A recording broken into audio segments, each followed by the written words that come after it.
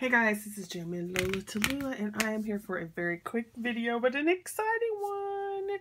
Oh my gosh, this is the reason why I have such a hard time just saying I'm not going to order from Create and Craft, or I'm not going to order any more Tattered Lace, because they have like the best designs. I'm sorry.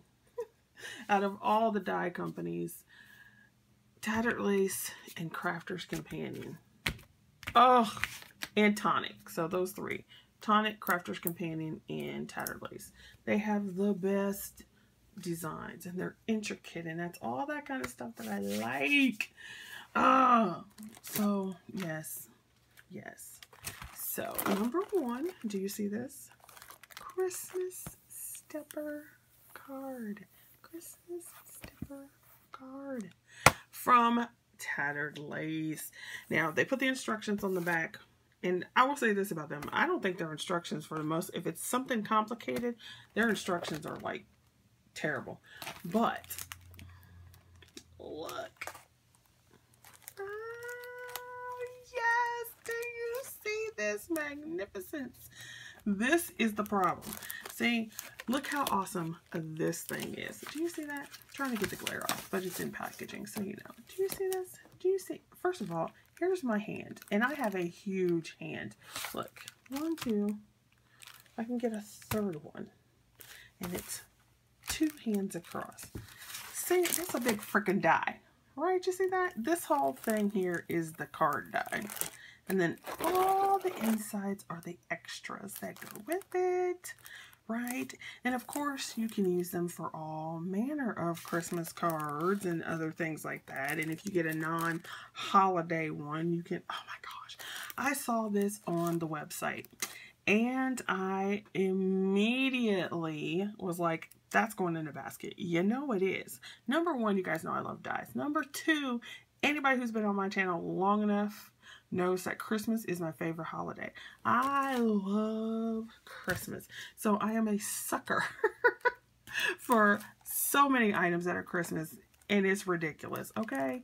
Then the next, they came out with one a week before this, or with this, and then a week after they came out with another one, because you saw the other dies that I bought for Christmas. And that's just this year. That's not, it's not even, you know, like November yet, and I'm, oh my gosh. Anyway, so this came today. Can you see how much I love this die set? So it creates a stepper card, and then it has all these extra pieces that you can use on this card or something else. And obviously, you don't even have to use this for Christmas. You could use the frame itself for all year. But look, you get this vintage little couple. Little carolers. So I guess they don't have to be a couple, but you get a man and a woman, little carolers. Then you get this little girl. Whoops. She's a little caroler, and you get a little boy. All right, so there's the little boy. You get a signpost, and then look at this tree. You get this tree, and look how big it is. That's my finger, and there's the tree. So this tree is like 3.5 inches. Then you get another little tree. So you can, just from the trees alone, you could create a little scene. You get this little teeny tiny lantern. You get this pile of presents. Now, of course, you could create a totally different card with this, and this little pile of presents in front. You could create a scene with the little trees and the snowman. Look at that little snowman. Ah. You could have the little girl and the little boy in front of the tree, in front of the sign. So there's a ton of stuff that you could just do just right here. You don't even have to make the cards. Then they have these little music notes, which makes sense because you got the little carolers singing. But you could take these and you can put it on any piece. You can make a little card that has little notes on it. Like you could get a little piano and play that, you know, put that there. So cute, right?